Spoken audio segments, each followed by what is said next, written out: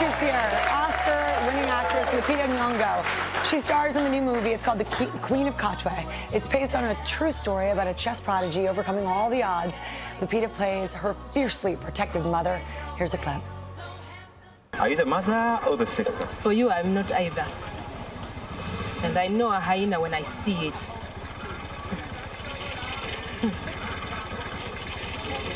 You keep away from my daughter. Wait. Stop it, Mommy. If I see you sniffing around here again, I will burn this pile of tin to scrap. So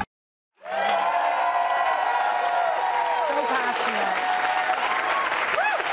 Is it true that just a few pages into the script, you broke down, you knew you had to do this film? Yes, it is. Because, I mean, on the pages I found interesting, real, complex, layered, inspiring characters. And I could tell that in less than 10 pages. And I just knew I had to be a part of this film. And then once you did it, how was the experience? I was right. I was right. I mean, it was such a rewarding labor of love to do this film, to get to tell this true, inspiring story in Uganda, in East Africa, where I'm from, and to do it with Mira Nair, a woman of color who has lived there for over 20 years, who knows the place and really told the story from inside out. Yeah, beautiful, beautiful job. I cannot wait to see it. The passion just comes out on screen and in everything you do. But we haven't seen your beautiful face in a little while. We've heard her. We've heard her. Why? Can you remind everybody about all of the voice work you've been up to? Well, I did the CGI character Maz Kanata in Star Wars. Which was fab. Thank you. And then I played Raksha, the voice of the Mowgli's wolf mother.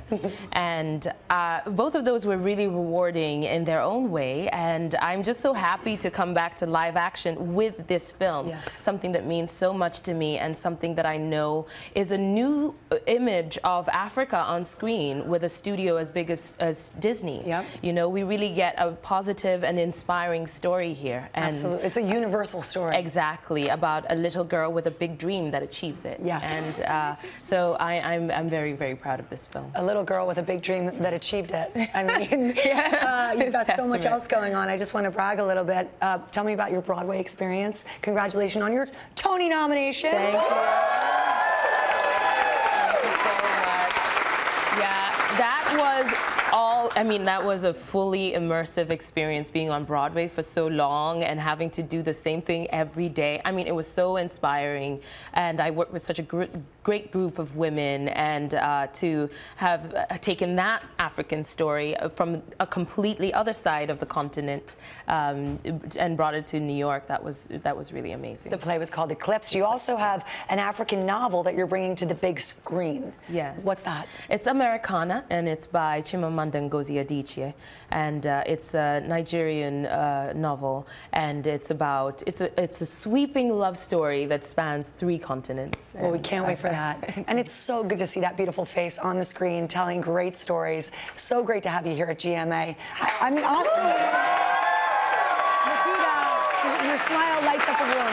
Congratulations on all of your success. Thank you. Everybody, please check out Queen of Katwe. It's in theaters now.